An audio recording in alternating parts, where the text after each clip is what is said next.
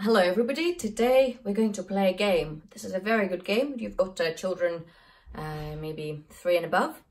So today I'm going to be a hungry dinosaur or a hungry dragon or a hungry snake. Well, someone with a long tail. So you start and you sing to children.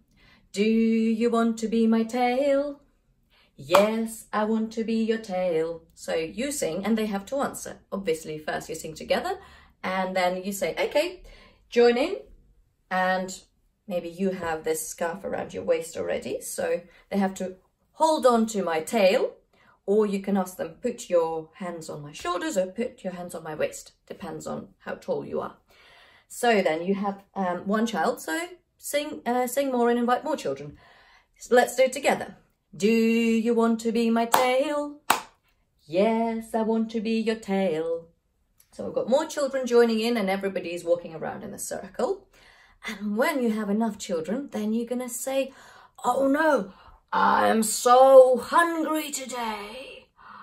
I am going to eat my tail. And then you run around and try to catch the last person in your tail. And they all say, oh no, she is going to eat her tail. Or if you're a man, you can say, he is going to eat his tail. So it's very good to use this I, me, yours, his, hers. So one last time.